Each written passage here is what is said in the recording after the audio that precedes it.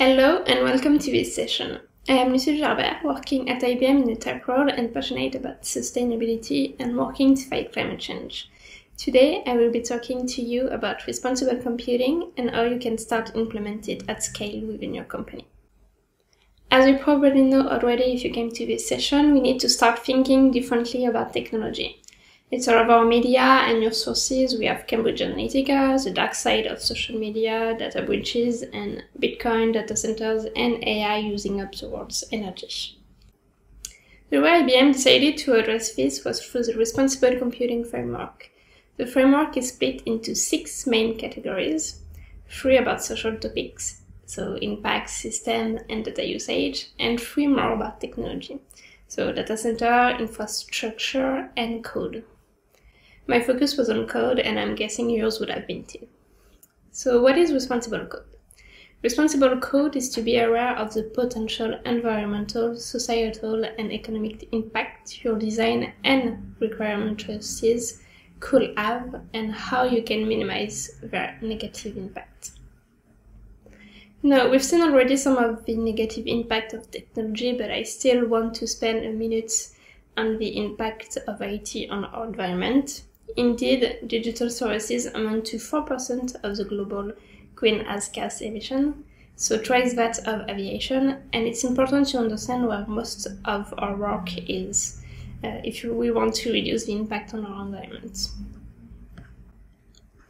So first, what are the kind of impact IT can have on our environment? So obviously there is the energy use and greenhouse gas emission associated to it. We have the water consumption to create new equipment and the depletion of resources, again linked to the creation of equipment. And out of all of this, a study by Green IT ranked by categories these numbers. It's an approximation, obviously. As you can guess, these are numbers that are quite hard to estimate precisely, especially since they are spread around 4 categories. So as you can see, data centers that are often depicted as a villain are at the bottom of the impact hierarchy for digital services, both at the energy consumption and manufacturing level.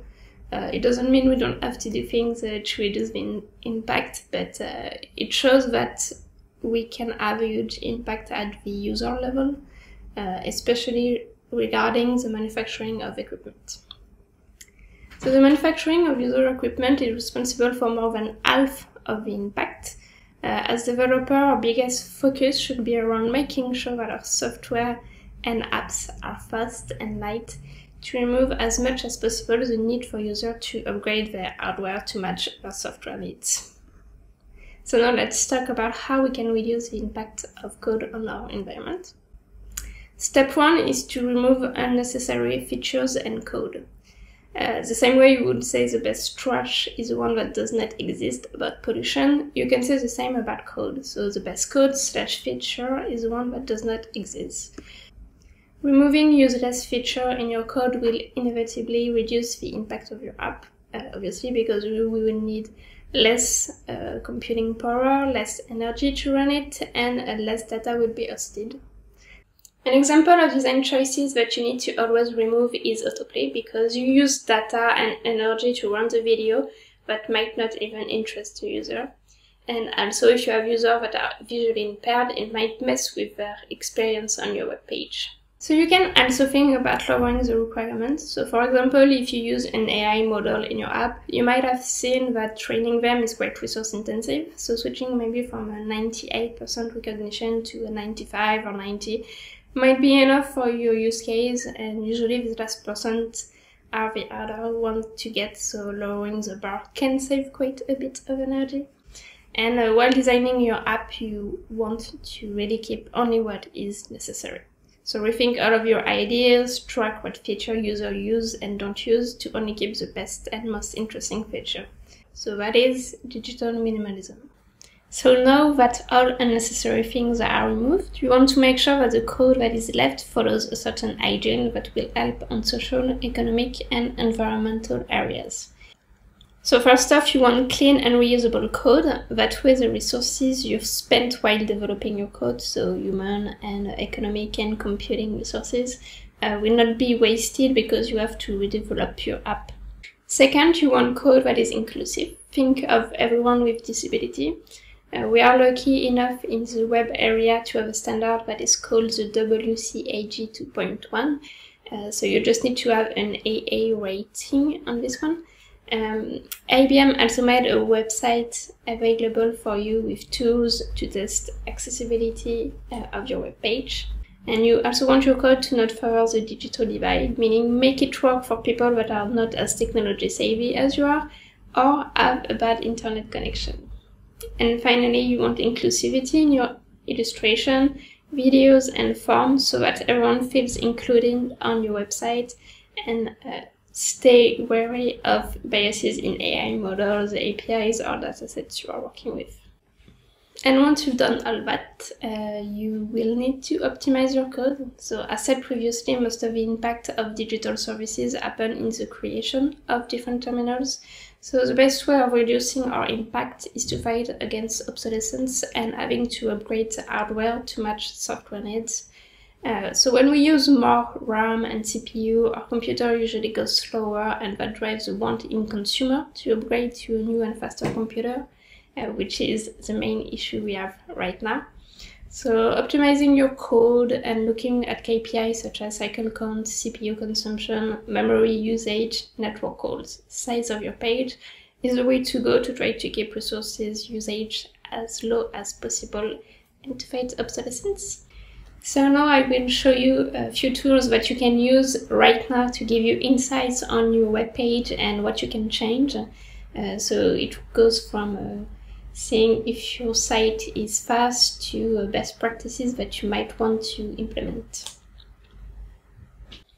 Another way to optimize your code is to use well-known and certified libraries. Usually they already are optimized to the best of what is possible out there, so you do not have to spend your time optimizing the code yourself.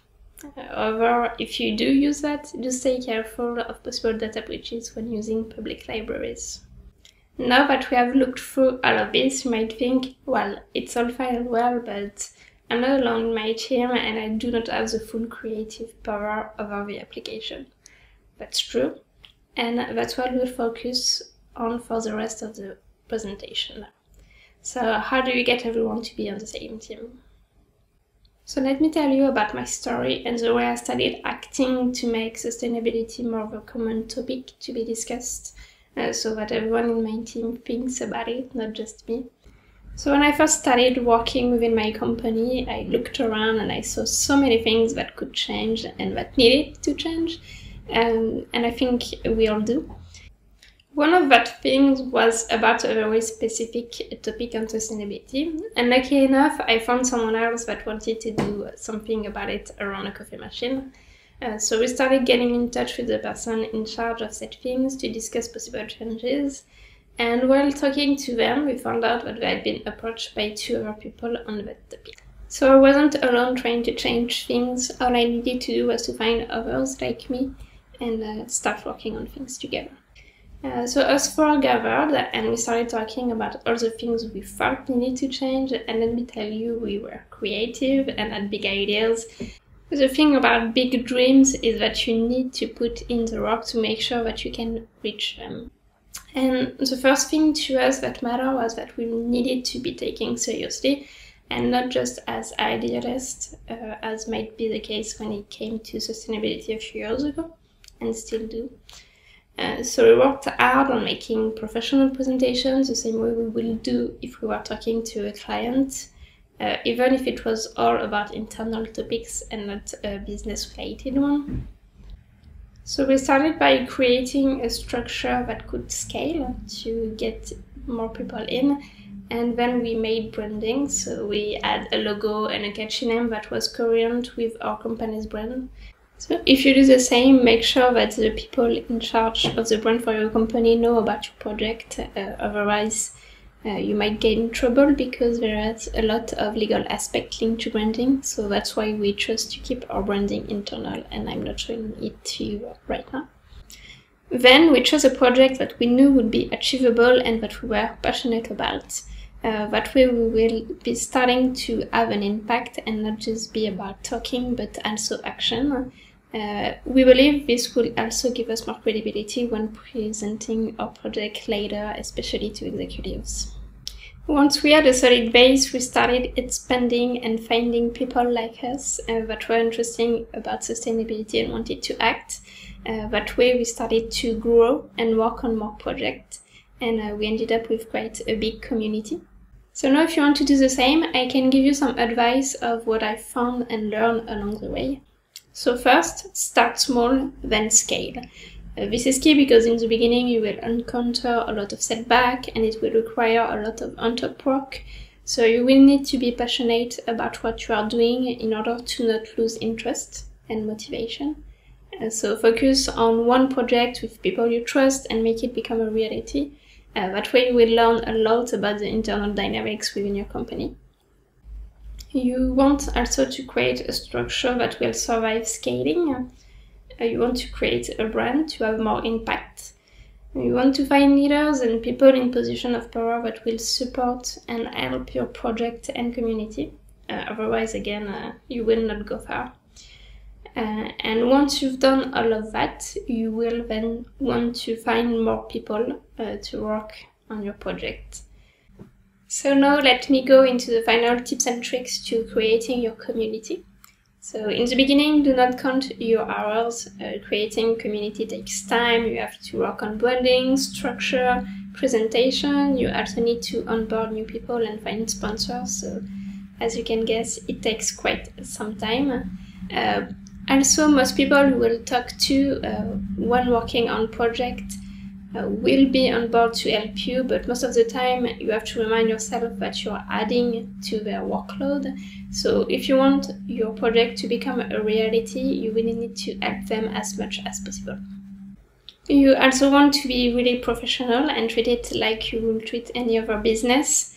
And when you are talking to other people within your company to get their help or support, make sure to personalize your presentation to the audience. A presentation will not be the same for HR than it will be for a business leader, because as you can guess, they will be interested in different metrics, different KPIs, which is another thing. Make sure that whenever you discuss your project with someone, the person you ask for help or support will benefit from your project too. Always involve the person in charge of a topic in the discussion. Trust me on this one, it will save you a lot of time. Also make sure that you have a way of onboarding people and giving them clear ways in which they can act. Indeed, most of the time people want to help, they just don't know how or where to start. Also, most of the time what you are doing with your community will be on top of your job and it will require a lot of work. So you need to remind yourself that you need to keep it light and enjoy what you are doing, otherwise you will lose interest and motivation quite quickly.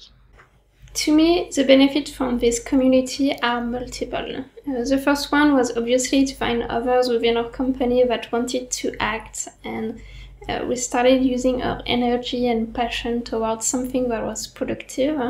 We ended up working on quite a few projects and presentations to teach our colleagues more about sustainability. So this all led to the topic being more and more discussed in regular meetings, and everyone starting to think more and more about it. And also our executives heard the employees speaking on this with a common and bigger voice. So they know now that it really matters to us. So now I'll let Stephane walk you through his part on how you can engage your team towards a common goal. Wow, Lucile, thanks for your presentation. That's really so inspiring to hear it.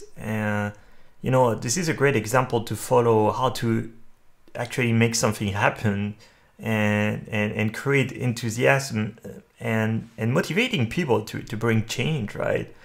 And also all those guidelines, I think we should really look more at those. I really see myself as a developer that sometimes I forgot those.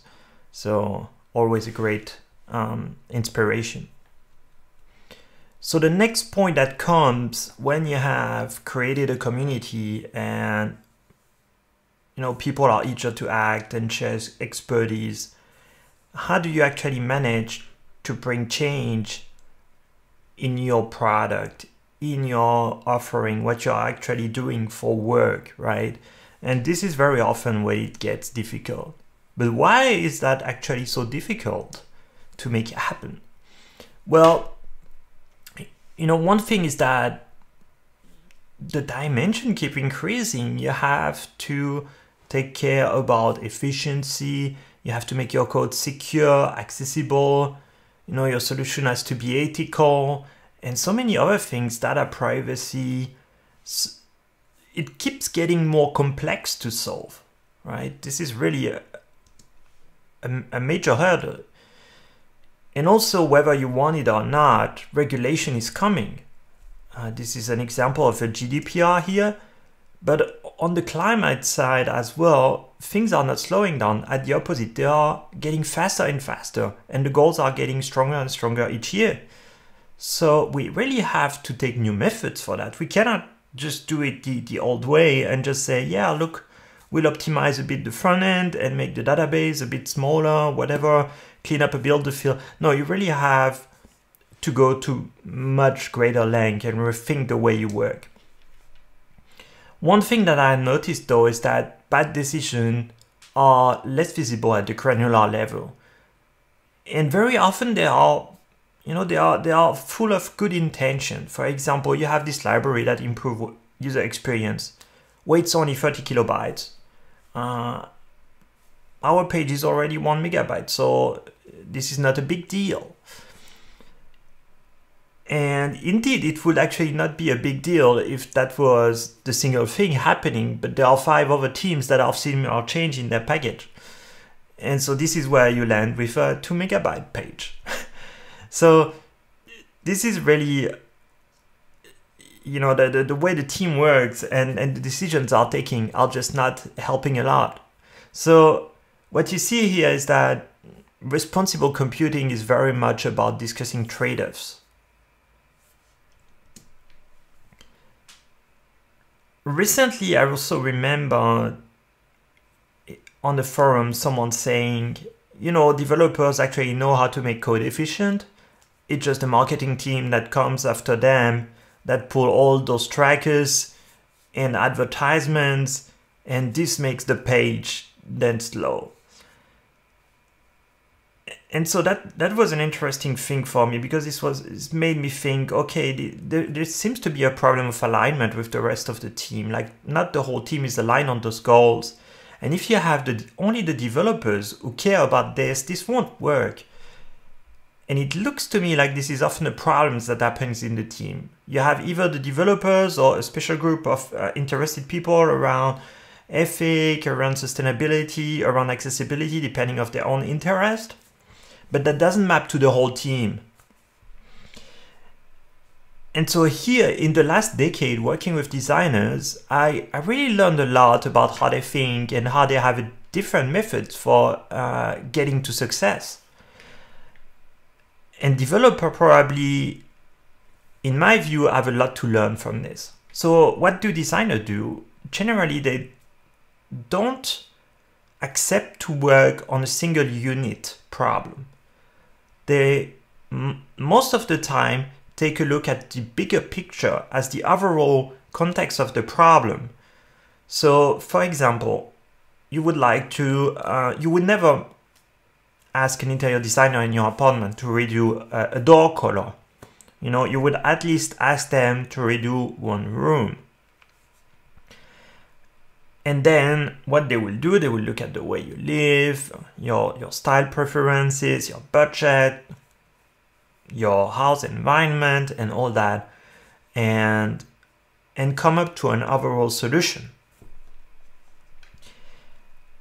And so what about if we had the same view on those coding topics as well? Those topics that actually we thought just touch the code, but actually they don't. They touch the whole team. And I think that's a general thing in software right now, that software actually touches the whole society. So It's not a thing that's hidden anymore. And so that's why also we have to rethink a bit about our responsibility in the world. So how do designers work? Well, they have different methods. For example, design thinking that you might have known or touched or tried together already. But in our organization, we have this fantastic guy called Tom Dayton, and he used to work at the NASA. And he used methods very similar to design thinking for working with engineers and project managers to actually clearly define a requirement across a broad set of organization and specialties.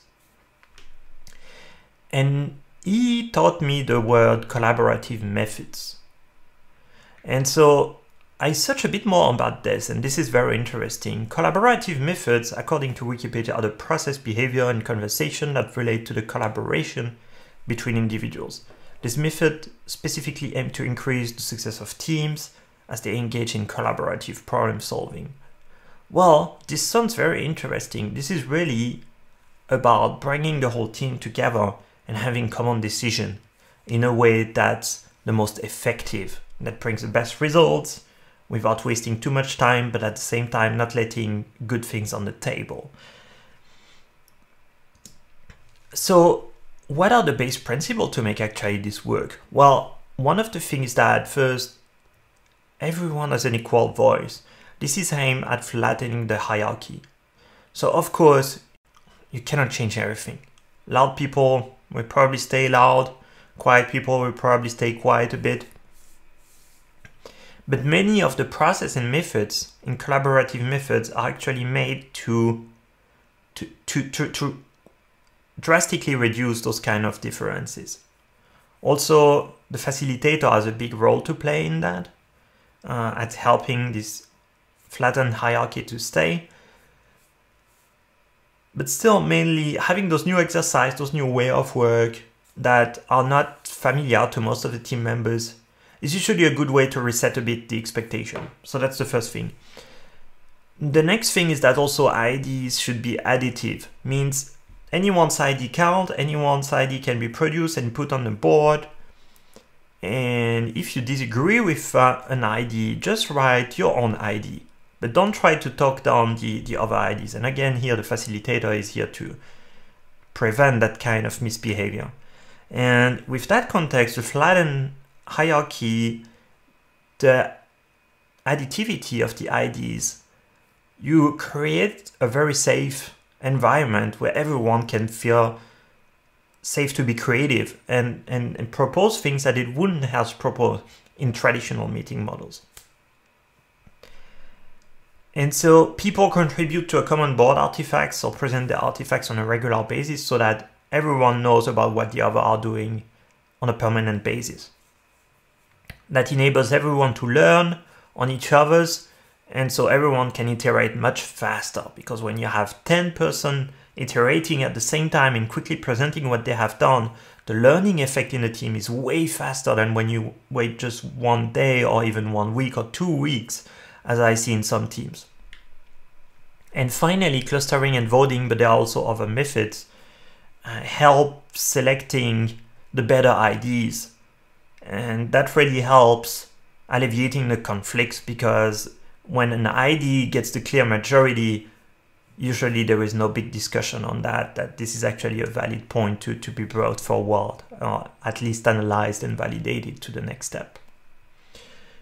So what are collaborative methods that we can use? Well, there are quite a few of them, and so this is a very short list here, but look at design thinking, for example. I'm personally very proficient with design thinking, working with it for the past 6 years. It served me very well, and it's always great with teams. It's very post-it oriented, as probably most of you know, but the name is a bit misleading. It would be actually more something like collaborative ID thinking. Liberating structure offers a wide range of exercise that sometimes are pretty much different from design thinking, sometimes a bit more similar, but they have also formats like one-on-one interviews and you know, like a model for ideas to bubble up, some kind of one-on-one discussions. So it's really interesting as well. And Lego Serious Play is also very fun and interesting, maybe a bit more oriented toward team organization problems and so on, but still very interesting. And I think actually usable in a lot of different ways. Please don't call them workshops. Workshops it has some connotation, and especially one that I think is detrimental is that it makes you think, yeah, you're going on this maybe, I don't know, 1 week retreat or so and doing a workshop and then you're done. And this would be like saying that you would work on your continuous integration for 1 sprint and then you just let it as is and don't work on improving it anymore. You will be leaving a lot of potential on the table in that case. So my recommendation is you try to use it on a regular basis, maybe, I don't know, once or twice a week at least, but in small bursts of 1 to 2 hours so people don't get burned out by it. Because believe me, when you are really into such kind of activities, this is very demanding. You have to be fully there. And so many people are not used to that. You constantly have to analyze the input of others and be creative. So this is really demanding, very demanding. You can, of course, start with a short workshop. It's always good for the base education, for getting the ball running at the start and setting the right goals. But then afterwards, you should really make it a process inside your team. So at IBM, we actually use even design thinking for designing AI concepts. We personally, in my team, we used it for designing the Overwatch power ranking with IBM Watson, for example. So this is a method that I know works really well. And the advantage of that method is that you bring everyone together, the product managers, the designers, the data scientists, the developers, the marketing. And you discuss together about the feasibility, the pros and cons of each idea, and you try to be creative and bold, and then bring it back to what's actually doable. And you also look at the ethical aspect of the solution. What could go wrong? You know, what could be the detrimental aspects for the user, for the business, and also for the society as a whole. So for me, this method is a great guideline on how we could build it out and actually use it for all kind of responsible computing topic. So collaborative methods are still no magic. I think they are very useful. They are a major tool and very important, but they are no magic. For example, they highly depend on the facilitator you have on board, right? But still, they will help you become a responsible team faster. And how? Actually, by taking better decisions, because they will look at the full picture in your own context. So you will really be able to, at designing and crafting the best solution for you, what your team can actually accomplish, and will allow everyone to look in the different dimension. And also, those methods are very fun. So usually they improve the team spirits and they allow everyone to have a voice. They allow the whole team to know whose strength is in what area, and they improve the network inside the team. So very often they shorten the communication path afterwards, and also the decision path in further decision. So they have really good side benefits. So with that known, I hope that you are able now to make better progress on your quest to become more responsible and sustainable. And let's do that together. Thank you all.